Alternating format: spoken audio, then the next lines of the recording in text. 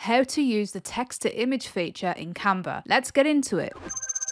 Jumping straight into Canva here, I just have a demo project layout for the purpose of this video, and the thing that we want to pay attention to is the apps section on the left hand panel.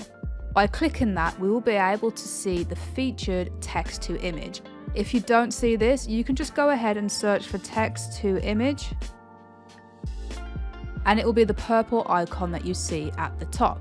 Now what's great about this is you can put a description into this and then Canva will generate an image for you based on your description, very similar to the way Midjourney works.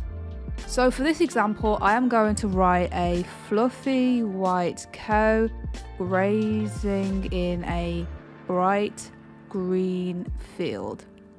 I'm then going to go down to this purple button here and choose create your image. Canva is going to work on generating our image through the use of AI.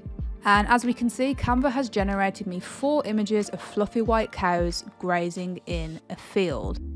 Now, if we want to bring this image into our canvas, all we have to do is simply click on the image and Canva will import it. I can go ahead and click on all of these images if I want to and import all of these images into my document. Now, if you're not happy with the images that Canva has produced for you, you can just simply click on create again and Canva will generate more images of a fluffy white cow grazing in a bright green field. Now, as we can see, the AI has produced 4 new images for us to use in our project.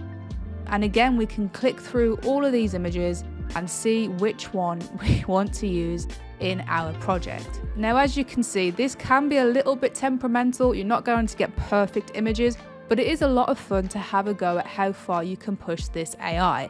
And that's all there is to it. If you found this video useful, give it a thumbs up and comment your thoughts below. And for more Creative Fix tutorials, hit that subscribe button and I'll see you in the next one.